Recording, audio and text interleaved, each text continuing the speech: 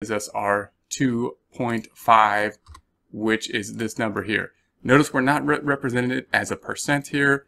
We're representing it as a decimal, 2.5. What that means is, of course, if we take this number over this number, this is what we're going to owe within a year. This is kind of like what we have in order to pay it in somewhat liquid form, being current assets.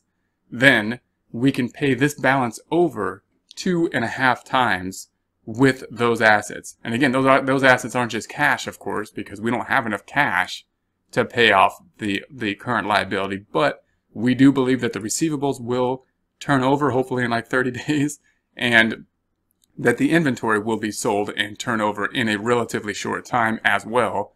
And therefore, we should have enough current assets, hopefully, to pay off those current liabilities, and they will be converted into cash in a short enough time.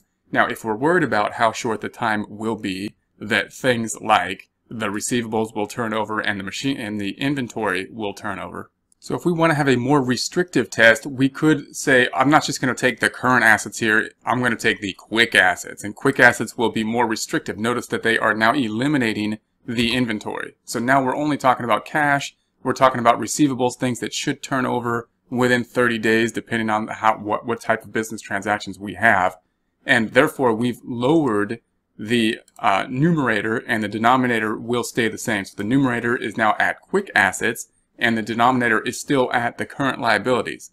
Therefore, this number will always be less than the current assets. So the quick assets will always be a smaller number, and it's going to be the 1.4. What we're taking are the quick assets, 168, divided by the